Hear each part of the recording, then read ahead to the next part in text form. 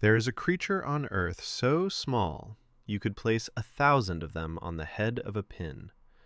It does not look powerful. It does not look dangerous. It looks almost harmless, like a tiny, living grain of dust. But this creature can survive something no human, no animal, no plant has ever come close to enduring. Being frozen solid for 30 years. Its name is the tardigrade.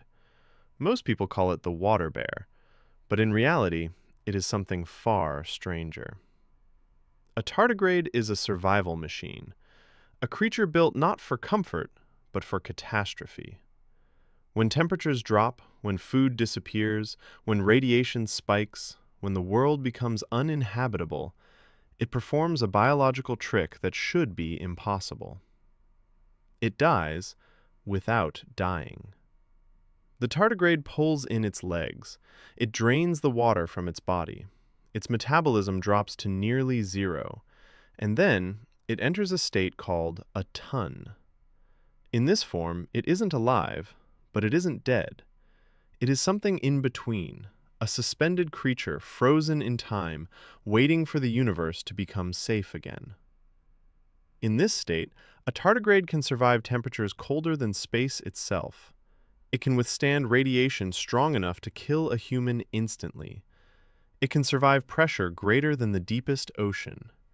It can live through the vacuum of space, and actually has.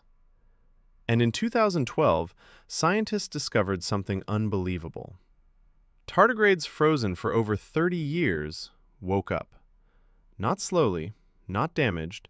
They opened their legs, crawled forward, and began to reproduce. To survive freezing, humans form ice crystals in their cells.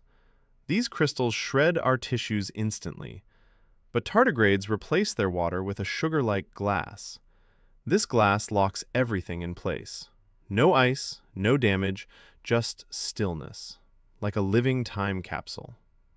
And here is the strangest part of all. Tardigrades were built to survive extinction events, meteor impacts, solar flares, nuclear winters.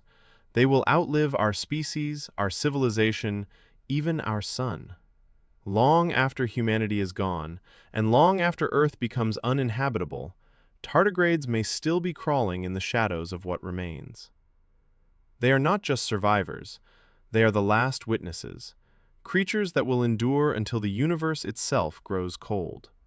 A tiny organism with a lifespan that can outlast time itself.